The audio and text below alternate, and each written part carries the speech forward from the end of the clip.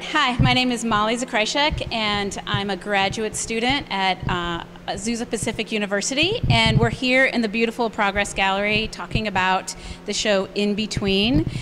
These are my fellow artists in the cohort with me, and this show is about thinking about those spaces and ideas and concepts and thoughts from one place to another.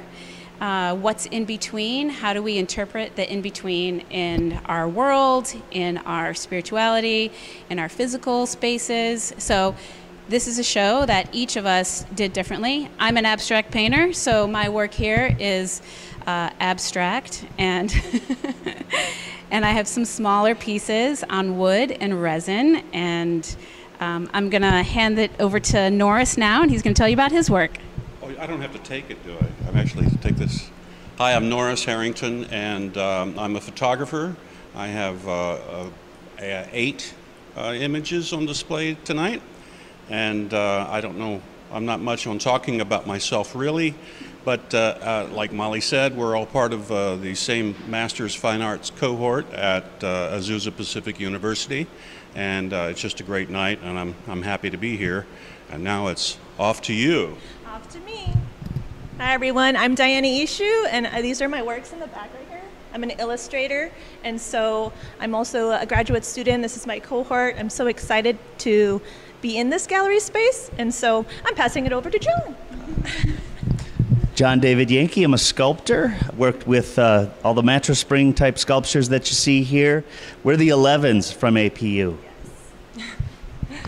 Hi, my name is Brianne Witt, and my work is the colored pencil figure drawing pieces that are roughly life-size, and you should really come down and look at it in person.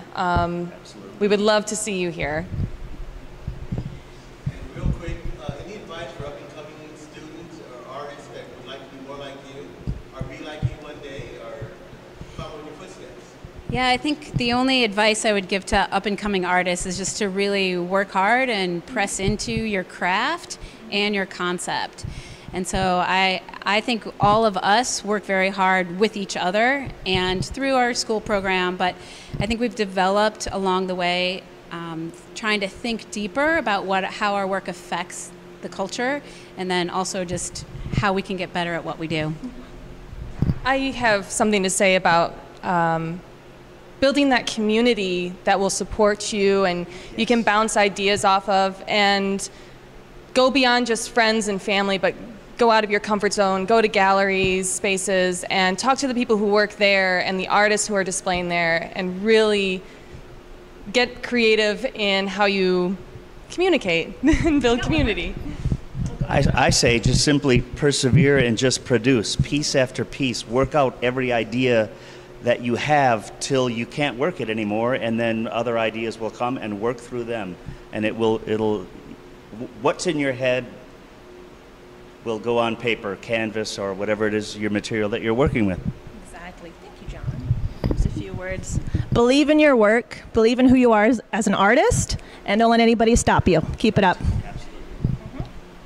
Just do it.